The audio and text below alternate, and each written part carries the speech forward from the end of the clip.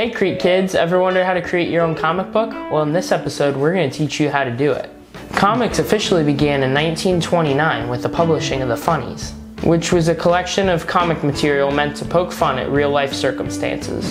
The golden age of comics really started in the 1930s, with the first appearance of arguably the world's two most famous superheroes, Superman and Batman. For almost 100 years now, comic creations have entertained the world, and some have even transitioned into blockbuster movie hits. Creating a comic book is easier than you think.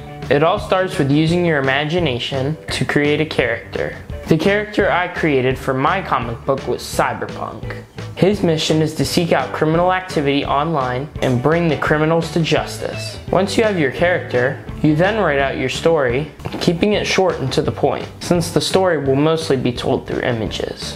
When the story is complete, you can begin creating your story layout. I always place the call-out bubbles first, and then add my text. Then I start creating the illustrations that help tell the story. Be as detailed as possible. The illustrations are often the best part about a comic book. And that is how you can create a comic creation.